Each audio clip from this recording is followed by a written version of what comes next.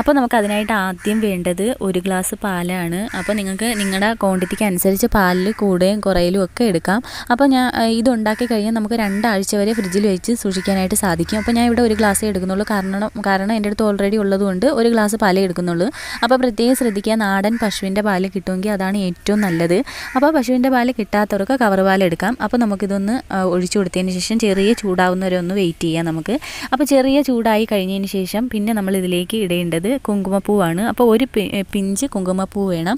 അപ്പോൾ ആ ഒരു പിഞ്ച് കുങ്കുമപ്പൂ നമ്മൾ ഇതിലേക്ക് ഇട്ടിട്ട് നന്നായിട്ടൊന്ന് ഇളക്കി കൊടുക്കുക. നല്ലപോലെ തിളപ്പിക്കണം. നന്നായിട്ട് കുങ്കുമപ്പൂ ഇട്ട് ആ കളർ നമ്മൾ ഈ പാലിലേക്ക് മിക്സ് ആവുന്ന അത്രയും ടൈം നമ്മൾ നന്നായിട്ട് ഒരു യെല്ലോ കളർ ആവുന്നത് വരെ നമ്മൾ നന്നായിട്ടൊന്ന് ഇളക്കി കൊടുക്കുക. അപ്പോൾ നല്ലപോലെ ഈ പാല് തിളയ്ക്കണം. അത് പ്രത്യേകം ശ്രദ്ധിക്കുക, നമ്മളെ പാലിലെ ജലാംശം എല്ലാം വറ്റിപ്പോണം.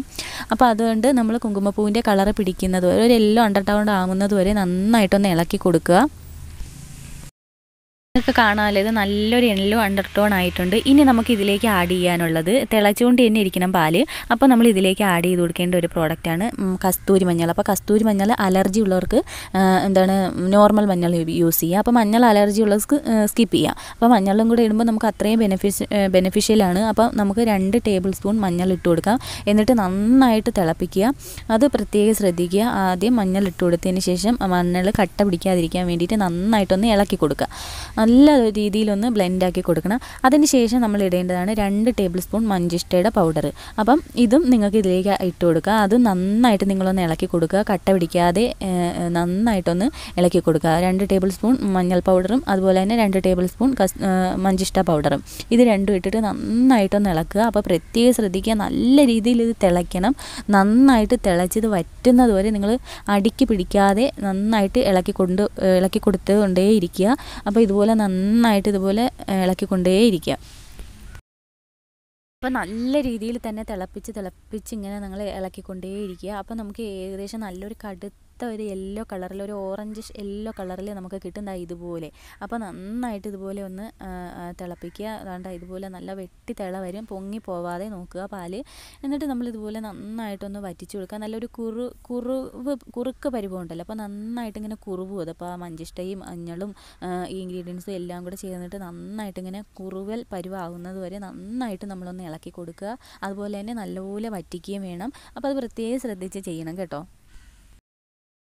ഇതിപ്പോൾ നന്നായിട്ട് വറ്റിയിട്ടുണ്ട്. നല്ല പോലെ തിളച്ച് നല്ല കുറുക്ക് പരുവായിട്ടുണ്ട്. ഇപ്പോൾ കണ്ടില്ലേ, നിങ്ങൾക്ക് എന്നെ കാണാൻ നല്ല പോലെ കുറുക്ക് പരുവ.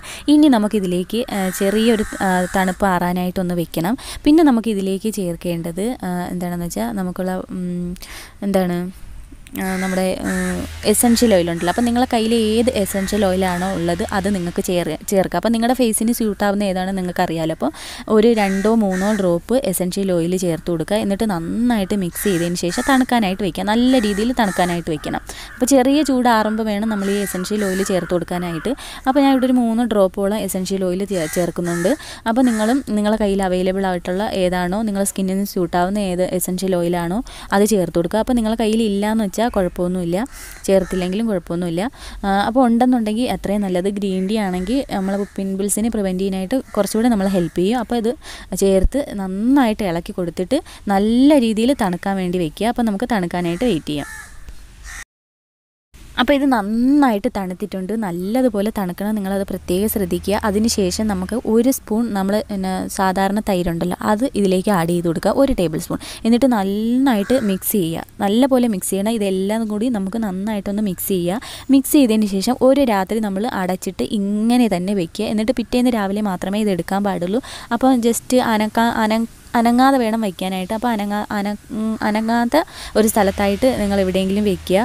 അനക്കം തട്ടാതെ വേണം ഇതിരിക്കാനായിട്ട്. അപ്പോൾ നല്ലപോലെ മിക്സ് ആക്കിയതിന് ശേഷം നല്ലൊരു അടപ്പ് കൊണ്ട് അടച്ച് നമുക്ക് പുറത്ത് തന്നെ, ഫ്രിഡ്ജിൽ വെക്കേണ്ട, പുറത്ത് തന്നെ വെക്കണം. അപ്പോൾ ഒരു രാത്രി ഫുള്ള് നമുക്കിങ്ങനെ വെക്കാം. എന്നിട്ട് നമുക്കിതിനെ രാവിലെ ഓപ്പൺ ചെയ്യാം. ഇപ്പോൾ കണ്ടില്ലേ, പിറ്റേന്ന് രാവിലെ നമ്മളിത് എടുത്തപ്പോൾ നല്ല കട്ട കട്ടയ്ക്ക് മഞ്ഞൾ തൈരായിട്ട് നമുക്ക് കിട്ടിയിട്ടുണ്ട്. കണ്ട നല്ല കട്ട തൈര് നമുക്ക് ഇങ്ങനെയും ഉണ്ടാക്കാം. അപ്പോൾ കട്ട തൈര് ഉണ്ടാക്കാനും നമ്മളിതുപോലെ പാല് തിളപ്പിച്ചതിന് ശേഷം നല്ലപോലെ തണുത്തിട്ട് തൈര് ഒഴിച്ച് മാത്രം വെച്ചാൽ മതിയാവും. ഇപ്പോൾ നമുക്ക് ഒരുപാട് ബെനിഫിഷ്യൽ ആയിട്ടുള്ള മഞ്ഞൾ തൈരാണ് നമ്മളിവിടെ തയ്യാറാക്കിയിരിക്കുന്നത്. ഇത് മാത്രം നിങ്ങളുടെ മുഖത്തിട്ടാൽ മതി, നിങ്ങളുടെ മുഖത്തെ എന്ത് പ്രശ്നവും നമുക്ക് പരിഹരിക്കാൻ സാധിക്കുന്ന അത്ര എഫക്റ്റീവായിട്ടുള്ളൊരു റെമഡിയാണിത്. നമുക്കിത് ബ്രൈഡൽ സ്കിൻ കെയറിനൊക്കെ വളരെയധികം യൂസ്ഫുൾ ആയിട്ടുള്ള ഒന്നാണ്. അപ്പം നമുക്ക് ഉടനെ തന്നെ ബ്രൈഡൽ സ്കിൻ കെയർ സ്റ്റാർട്ട് ചെയ്യാം. അപ്പോൾ ഫുൾ ബോഡി നിറം വയ്ക്കാനൊക്കെ ആഗ്രഹിക്കുന്നവർക്ക് വളരെ യൂസ്ഫുൾ ആയിട്ടുള്ള ഒന്നാണ്. അതുപോലെ തന്നെ നമ്മുടെ ഫേസിൽ എന്ത് പ്രശ്നവും നമുക്ക് പരിഹരിക്കാം, പിമ്പിൾസിനെ പ്രിവെൻറ്റ് ചെയ്യാം. അതുപോലെ തന്നെ എല്ലാത്തിനും നമുക്ക് വളരെ യൂസ്ഫുള്ളാണ്. അപ്പോൾ ഇതാണ് ഇന്നത്തെ വീഡിയോ. നിങ്ങൾക്ക് വീഡിയോ ഇഷ്ടപ്പെട്ടാൽ ലൈക്ക് ചെയ്യാനും ഷെയർ ചെയ്യാനും കമൻറ്റ് ചെയ്യാനും മറക്കരുത്.